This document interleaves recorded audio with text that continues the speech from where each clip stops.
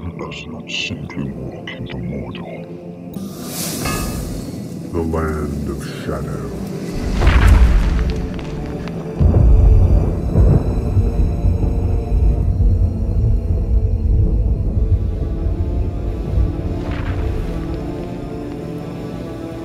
Hey everybody, in today's Shadowcast, we will be focusing on Sauron and why he chose Mordor to make into his vast fortress in which to assault Middle-earth many times during the course of the second and third ages of Middle-earth. I want to delve into the mind of Sauron and find out what made this location so perfect for him to create his base of power, his seat of power in Middle-earth. So let's go ahead and dive in and see where this lore video takes us today.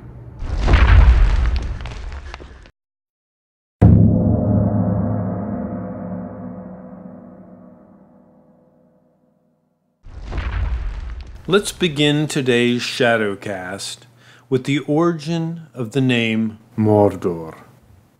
It is derived from Sindrin, Mor meaning dark or black, and Dor meaning land. The vocalization of the word is meant to be drawn out. Mordor, Mordor. Of course, I can't say it that way all the time, so I usually say Mordor. But the name was given to this place long before Sauron chose it, likely because of the black ash and darkness that often overshadowed the inner plain around Mount Doom, caused by its many volcanic eruptions. It is believed that the land of Mordor was created by the evil works of Morgoth in the First Age.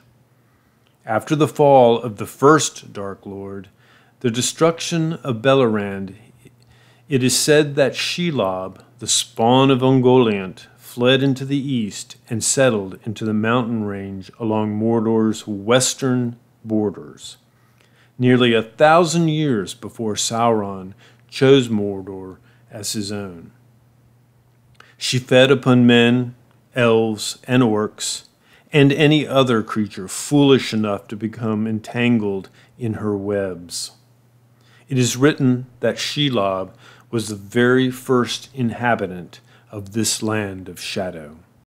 It is not certain if any others lived in or traveled through Mordor before the coming of the Dark Lord.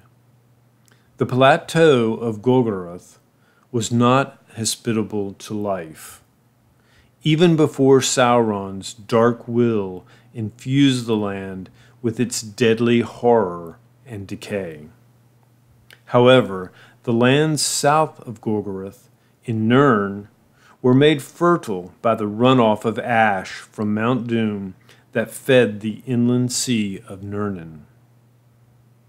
An enslaved population did live there during the reign of Sauron and worked the fields to provide food for his armies.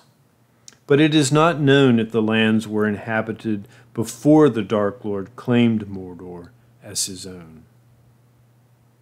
It is written that Sauron, fearing the rise of Numenor and the power of the elves, chose the land of Mordor to make into a vast fortress from which to assault his enemies in Middle-earth. In the last years of the first millennium of the Second Age, Sauron secretly settled in Mordor, slowly and surely drawing his plans against the West. So, why did Sauron choose this land of shadow and flame?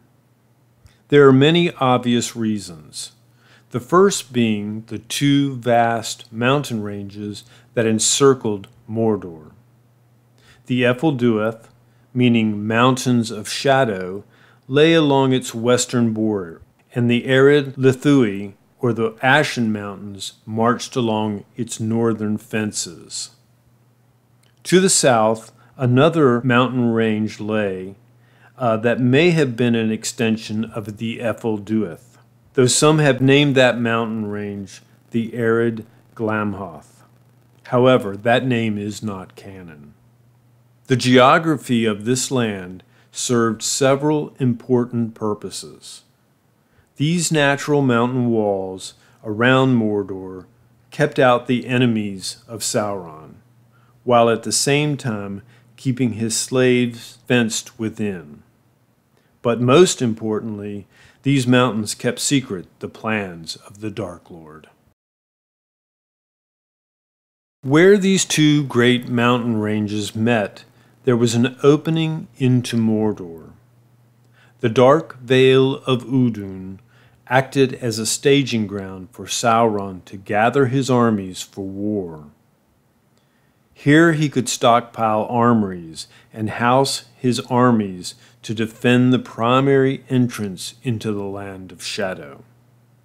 Eventually, the Morannon was built, and the Black Gate, which guarded the entrance into the Dark Lord's realm. To the east, the land of Mordor was open, allowing the Easterlings and Southrons entrance into Mordor.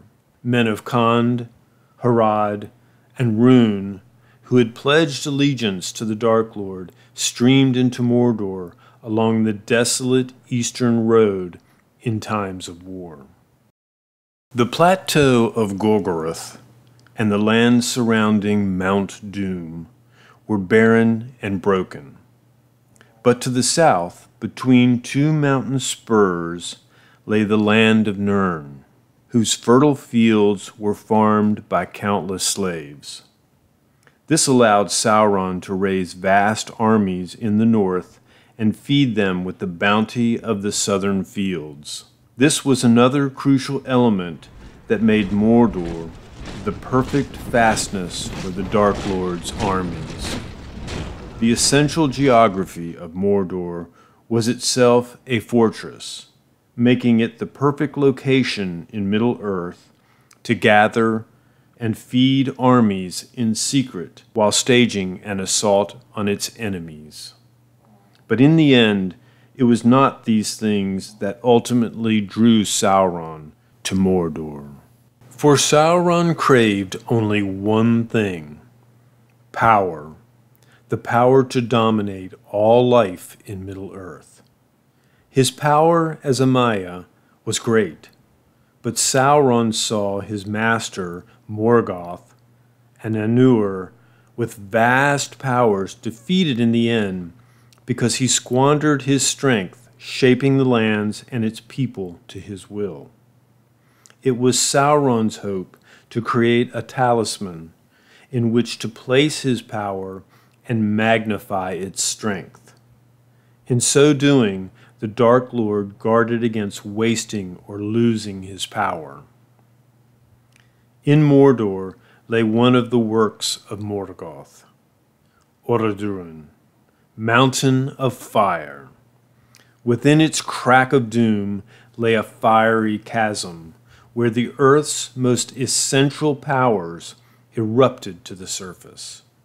Harnessing this power in the form of a master ring allowed Sauron to grow into a vast and menacing power that could sway the hearts and minds of slaves and armies under his dominion. The very earth itself was blighted by the power of his malice. The Dark Tower was built upon a mountain spur, and its smithies, armories, and dungeons were fed by the molten fire of Orodruin that ran like a river from Mount Doom to Barad-dûr. Mount Doom was Sauron's greatest discovery in Middle-earth, and it was its vast powers that drew him to Mordor. There can be no doubt that Sauron chose wisely in his selection of the Black Land to be his seat of power in Middle-earth. I did want to say that last night, along with many of you, I did watch the first two episodes of the Lord of the Rings of Power TV series. And I'll be honest with you, there are things about it I liked and things about it I did not like. So for me, the jury's out yet on exactly what I think about it. You know, when you're reporting on and discussing a new series or a TV movie or a film that's coming out, you know, you report on it, you delve into trailers and images and rumors and talk about all of that and think about it. You begin to form sort of an idea in your mind about what it's going to be about, and what it's going to look like, and how the story is going to unfold. And then when you actually see it, it's different. You know, the same thing happened on both the Lord of the Rings films and the Hobbit films, which I reviewed and looked at and studied extensively before they came out. So when each of the films would finally come out, I'd look at it and be like, wow, that was nice, I love this, but that wasn't what I expected, or this was abbreviated and that was sort of extended, and can't understand why they made this choice or that choice. But as time goes on, I begin to see the thing for what it is, not for what I had in my mind that it might be. And so then I begin to enjoy it more. I'm hoping the same thing is going to happen with this series. And, you know, the story of the Second Age is a complicated story that really isn't a story like the Lord of the Rings or the Hobbit are stories. It's more of a history that has to be made into a story that can be consumed by a large audience that really knows not, many of whom know nothing about it other than the films by Peter Jackson. So it's not unexpected for me to see that it's going to be a lot different than those are. Anyway, if you want me to, I can make a video, like a breakdown video of the darker aspects of each of the episodes. If you do, please mention it in the comments section below and let me know if that's something you'd like me to do. Otherwise, I may just comment here and there on the darker elements of the show. You know, it seems like I said, it's a lot of story to tell in only 8 hours. So I'm not sure how they're going to tell so much of it. I guess that's why it's going to go over multiple seasons.